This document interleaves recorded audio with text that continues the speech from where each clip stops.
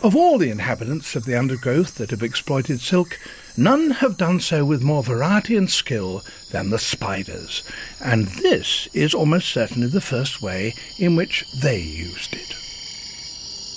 Here on this bank in the Malaysian rainforest, there are strands of silk radiating from this little patch in the middle. Watch what happens if I touch one of them.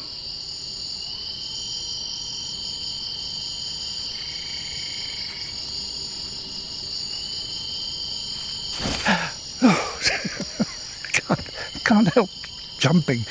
That was a trapdoor spider, but it was so swift that you hardly saw it. Let's see if I can get it to do it again.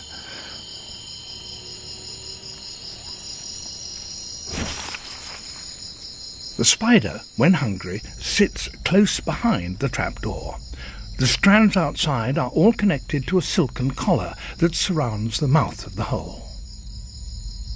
Each of her feet is in contact with it. The slightest twitch is enough to tell her that something's moving around outside.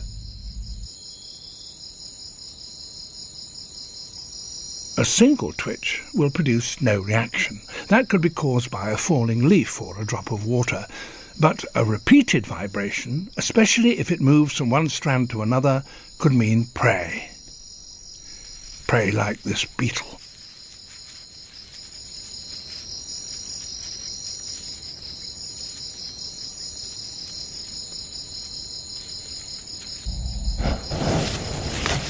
Got it. Now it will kill it. This is the most ancient of living spiders.